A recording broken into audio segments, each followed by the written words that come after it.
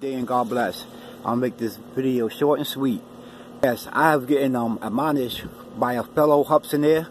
By the way I placed my antennas, I had my FPV antenna facing horizontal. Vertical, like the 2.4 gigahertz antenna. And he told me that that was wrong placement. And you know, I was arguing with him, and I did my research, and he was actually right. Because as I'm going out, the antenna is facing me, right?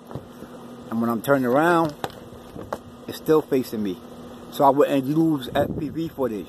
But when I had the antenna going vertical, up and down, when I turned around, my 5.8 gigahertz antenna was hiding behind a 2.4 gigahertz antenna.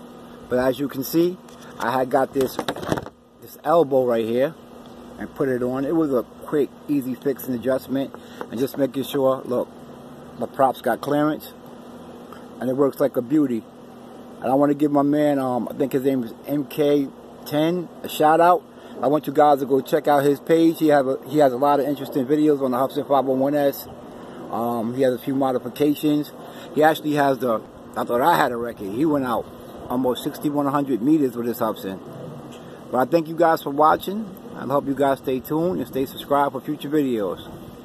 Have a good day, and God bless.